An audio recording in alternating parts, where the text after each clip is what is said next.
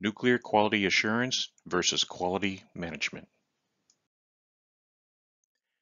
These programs exist to help manage business effectively and put in place best practice methodologies.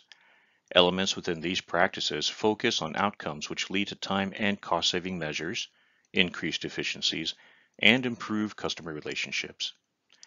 These programs are successful due to continuous improvements, gaining greater control over processes and therefore greater control over the results.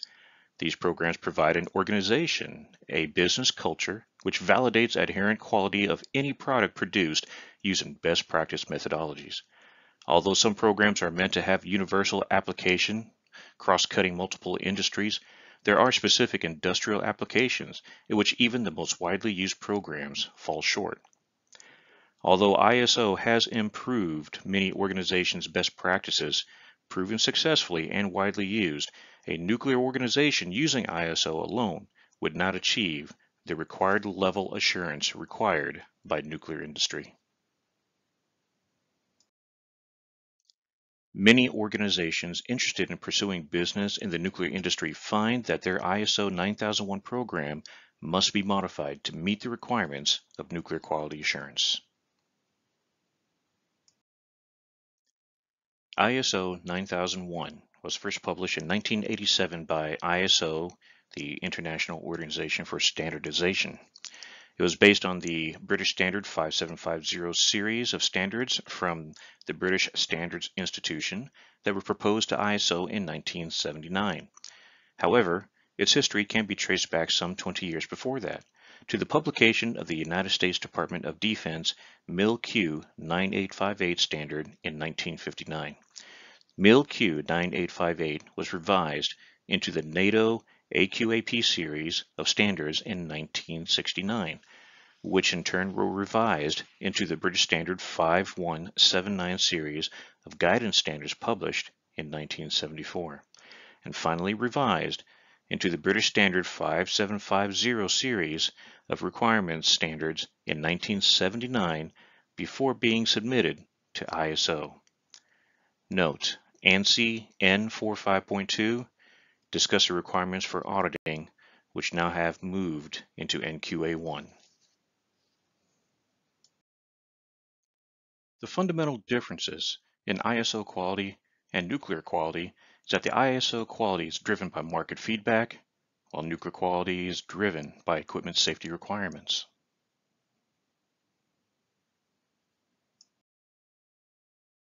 For example, the OHSAS 18001 Occupational Health and Safety Management Systems Requirement Standard, the OHSAS 18001-2007, establishes requirements for an occupational health and safety management system to enable an organization to control its occupational health and safety risk and improve its performance. OHSAS 18001-2007 was developed to be compatible with ISO 9001-2000, which has been replaced by the ISO 9001-2008 and ISO 14001-2004 management system standards to facilitate the integration of quality, environmental, and occupational health and safety management systems by organizations should they wish to do so. Through governmental policy and legal or statutory instruments, a member state might require a regulatory body to put in place regulatory and management systems for establishing policies and objectives, and for implementing them such that objectives are achieved in an efficient and effective way. It is the responsibility of the operator to put in place a management system that satisfies these requirements. At the interface between the nuclear facility operator and a supplier of items and services, the operator may require the supplier to put in place a management system for the delivery of items and services that satisfies requirements imposed by the regulatory body. The aerospace industry recognized the need for additional requirements with ISO 9001. This led to the development of a standardized quality management system for their aerospace industry, AS 9100.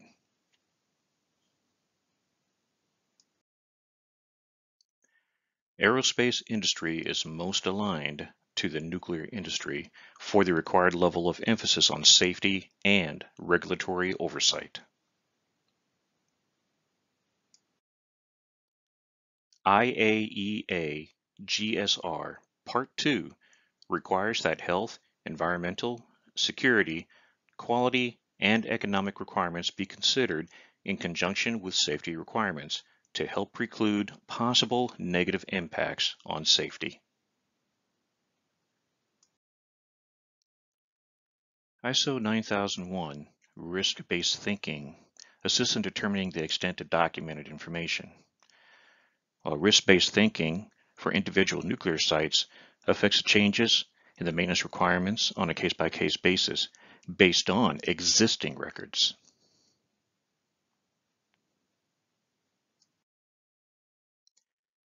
NQA-1 shows greater enforcement for compliance and quality than ISO 9001.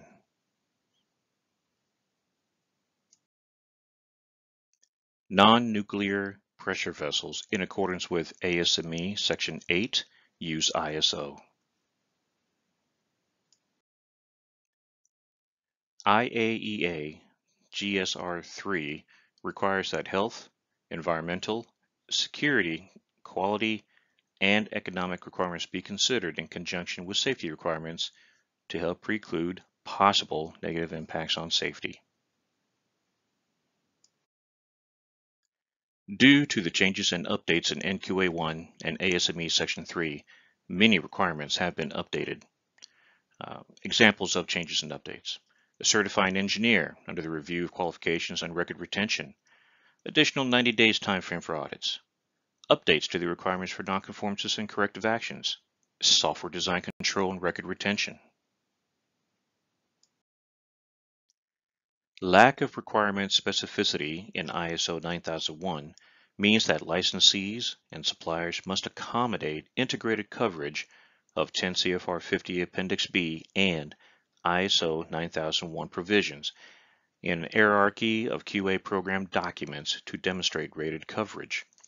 Licensees' quality programs must contain provisions for assuring adequate specification and verification of technical and regulatory requirements to all suppliers, particularly those having ISO 9001 program. Most used nuclear standards reflect on industry experience and current understanding of the quality assurance requirements necessary to achieve safe, reliable, and efficient utilization of nuclear energy and management and processing of radioactive materials. These standard focuses on the achievement of results, emphasizes the role of the individual and line management in the achievement of quality, and fosters the application of these requirements in a manner consistent with the relative importance of the item or activity. The emphasis on the component versus a process-oriented approach assures the safe operation of any nuclear power plant.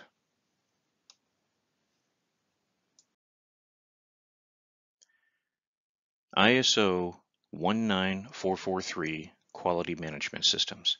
Specific requirements for the application of ISO 9001 and IAEA GSR Part 2 requirements by organizations in the supply chain of the nuclear energy sector.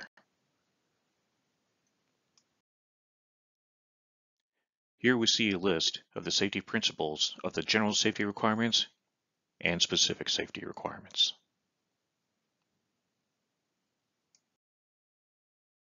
The International Atomic Energy Agency requirements are not directly linked to the requirements of NQA-1, ASME Section 3, or 10 CFR 50 Appendix Bravo. The Canadian Standards Association are supplementary requirements that's required in addition to ASME Section 3. Requirement 2 is demonstration of leadership for safety by managers. Requirement 3 is responsibility of senior management for the management system. Requirement 4 are goals, strategies, plans, and objectives. Thank you. And if you have any specific questions regarding this webinar, please send those questions to the email listed below. And for any general inquiries, please send that to getinfo@hsb.com.